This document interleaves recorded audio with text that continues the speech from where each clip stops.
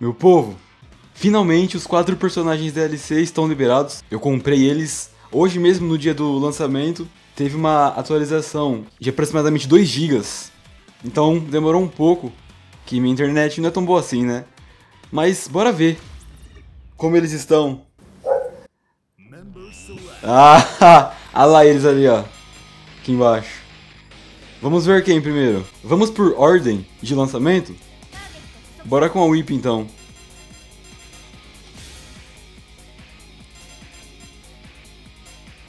Vou colocar o Yamazaki contra ela. Olha como que ela tá bonita. Vamos colocar no estágio novo, né? Vou colocar do KOF 97. Ó, que da hora, ela já desce já. A pose dela tá igual antigamente, né? A stance dela. Oxi!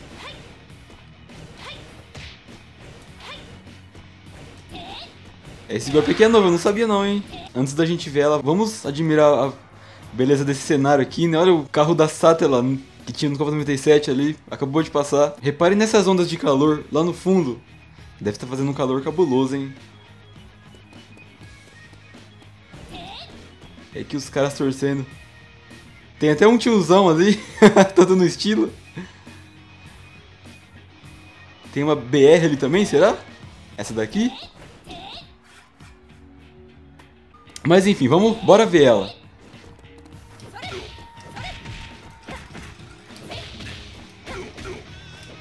Esse pulo dela aqui provavelmente foi baseada na última versão dela do KOF 2002, que é um Limited Match.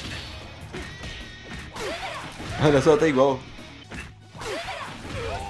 É a primeira vez que eu tô jogando com ela aqui.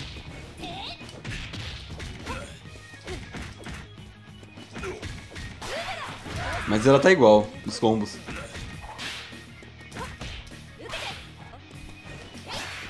Nossa! Isso aqui tá ótimo. Olha só. O pulo nas costas dela.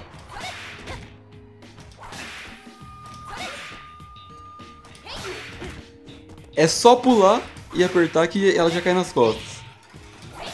Porém, eu não tô conseguindo fazer pegar hit ali. A gente tem que atrasar bem. Talvez o personagem tiver abaixado, ele pega combo, vamos ver. É, aham. Ei, Whip, apelona! Eu tava dando uma olhada na lista de comando delas e ela ganhou um golpe de comando novo, que é esse golpe aqui, ó. Pra trás e soco fraco. Ó, então ficaria assim o combo. Pra frente, soco forte, pra trás, soco fraco. Deixa eu ver se eu consigo combar com ela. Então seria mais pra cancelar mesmo a barra, né? Seria assim mais ou menos, sei lá. Seguindo aqui, ela ganhou uma rasteira. A distância que busca isso. Quer dizer, ela ganhou, a rasteira não. A rasteira mudou de botão. Agora é com o soco. Que busca longe pra caramba. Olha lá onde busca. Essa rasteira aqui vai ser boa, hein? Caramba! E a rasteira dela virou um antiaéreo. Vixe! Ah, sabia que dava pra fazer isso.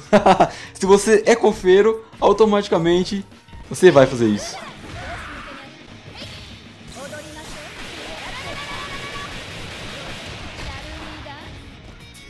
Nos KOFs clássicos, quando você pulava com ela e fazia melô pra trás com o soco, ela saía voando. Desse jeito, né? Só que aqui, pelo que eu vi na lista de comandos, ela não tem mais esse golpe. Agora, quando você pula com ela e faz melô pra trás com o soco, ela dá esse impulso aqui. E aí você cai fazendo qualquer movimento normal dela que sai.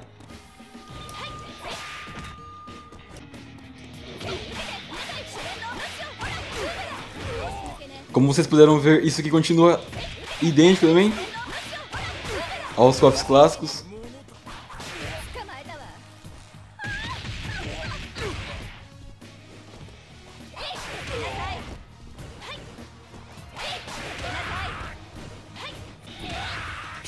Cara, como ela tá idêntica antigamente, assim, a sua movimentação, né, tá muito fiel. Um outro golpe novo que ela ganhou nesse jogo foi esse golpe aqui, ó, Horus pra trás como chute. Que ela dá essa chicotada pra baixo aí. Esse golpe aqui volta a magia.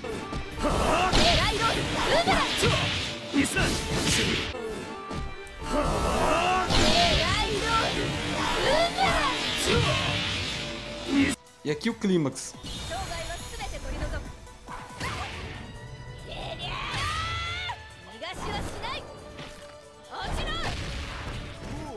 Nossa, que da hora. Aqui, como vocês puderam ver, o soco forte dela traz o personagem pra próximo dela, ó. E aí você pode estourar a barra e já fazer o combo já. Aqui eu não sei, né? Não vou me aprofundar nessa parte de combos agora, porque não é o intuito do vídeo.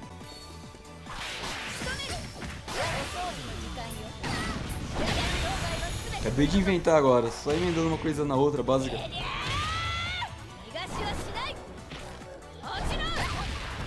Muito da hora o whip. Bora pro Yamazaki agora. A pegada dele. Pulou é chá. Embaixo é chá. De longe é chá. Aqui o único golpe diferente que ele ganhou nessa versão do KOF XIV foi esse golpe de comando aqui, ó. Pra frente e chute.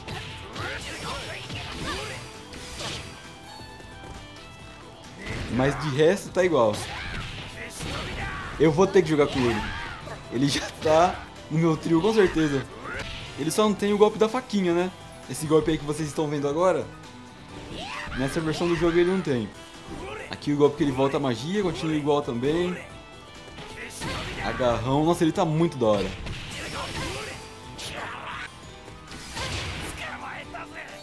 Nossa, que bom! Ele traz o oponente pra perto dele, velho.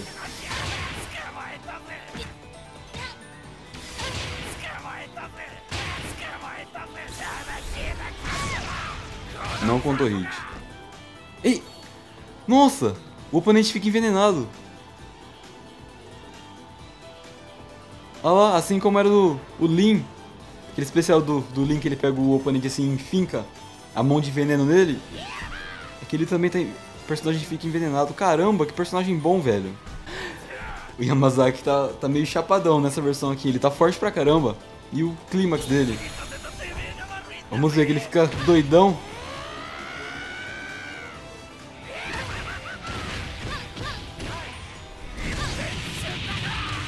Ah! Pera aí, ele não fez nada?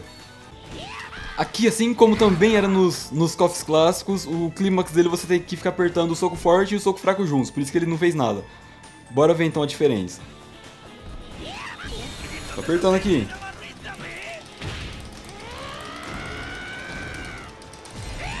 Ah!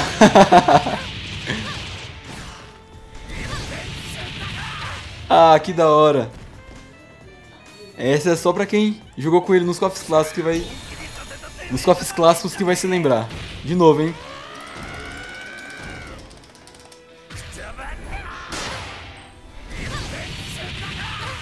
Ah, então dependendo da intensidade que você aperta, ele faz uma coisa diferente.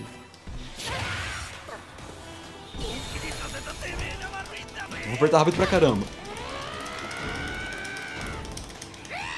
Ah, essa é a versão mais forte dele, provavelmente. Você tem que apertar o botão bem rápido. E agora eu vou apertar mais ou menos, não tão rápido assim.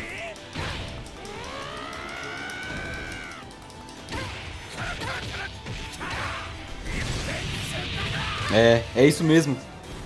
1, 2, 3. Quando ele completa essa forma aí, tem essa punição máxima. Muito da hora, Yamazaki. Prazer jogar com você novamente, cara. Seja bem-vindo ao KOF. Muito da hora, Yamazaki. Agora vamos pegar ela, a personagem que eu tô mais ansioso pra ver. Minha personagem favorita no KOF, Vanessa.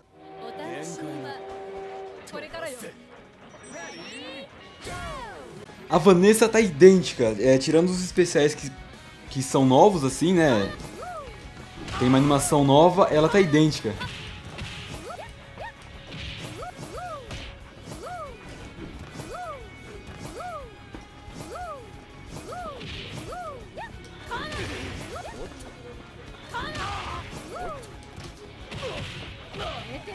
Assim, a diferença que eu já vi é que esse golpe, o dash dela, o normal, não tem invencibilidade, igual era nos KOF clássicos, que você poderia fazer o golpe e já sair pulando, por exemplo. Você repara que ela tem esse delay, ó. Eu tô fazendo e tô segurando pra cima já. Ela demorou um pouco pra pular. Ou seja, o oponente pode te punir se você fizer muito perto dele isso. Aqui os rods dela.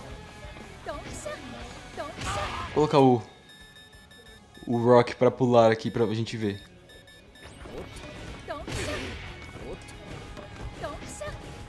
Não é tão bom assim.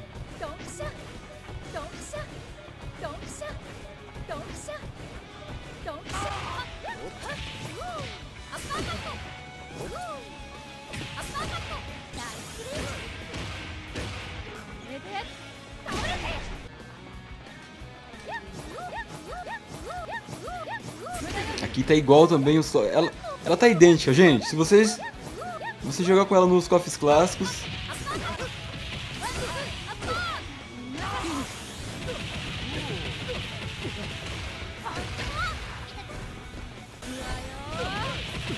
aqui o duplo. Legal que eles mantiveram isso, né? Que ela fica cansada e ela chacoalha a mão. Agora, ó.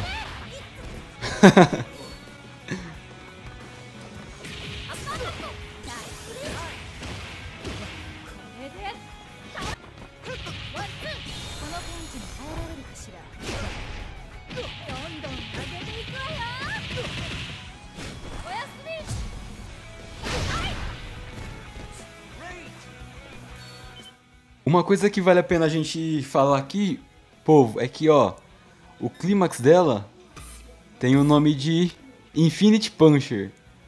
Ou seja, soco infinito seria algo mais ou menos desse tipo, remetendo ao infinito dela no KOF 2000. Se liga, ó, é igual a ideia.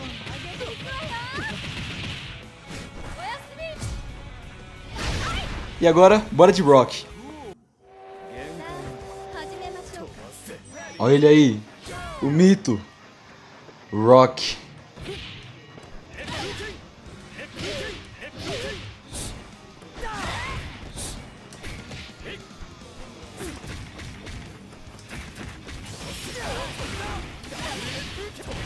Aí eu fazendo combo aqui, eu nem vi a lista de comando nada, vamos ver.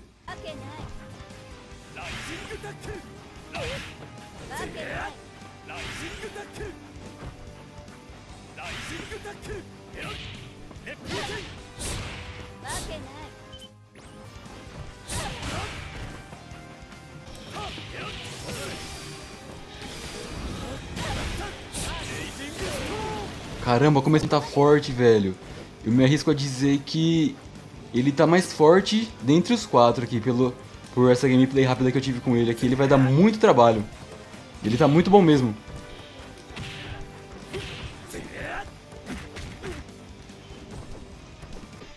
E é legal essa mexida no cabelo dele, tá igual também dos clássicos. Bom, bora ver então esses especiais dele. Raging Storm. Vamos ver o duplo.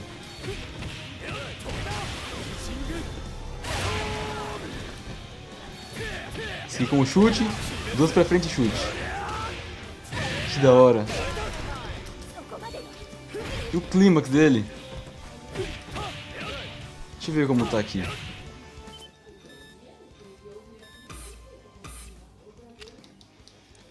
Pra frente e pra trás, dois socos. Não contou hit, mas não é nada. Nossa, que da hora. Ah, e mais uma diferença que eu, jogando agora que eu reparei, é que nesse agarrão, no Garou, você fazia ele e apertava o A e o B, e ele fazia esse golpe aí, ó. Que ele solta essa luz azul, né? Aqui, quando você faz esse agarrão e aperta os botões de esquiva, que são os mesmos golpes, né? Ele simplesmente se recupera mais rápido desse agarrão e você pode finalizar no melô pra frente. Assim, por exemplo. Você pode fazer melô pra trás com um soco, que ele busca o adversário. E é isso, manos. Como vocês puderam ver, eu acabei de pegar o jogo aqui, então eu não sei fazer combo nenhum.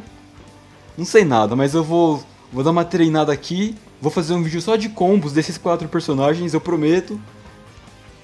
E é isso, caso seja a sua primeira vez aqui, clique aí no botão do inscreva-se, curta o vídeo também, que é muito importante pro canal. Beleza? E é isso, meu nome é Daniel e eu vou ficando por aqui. Até a próxima!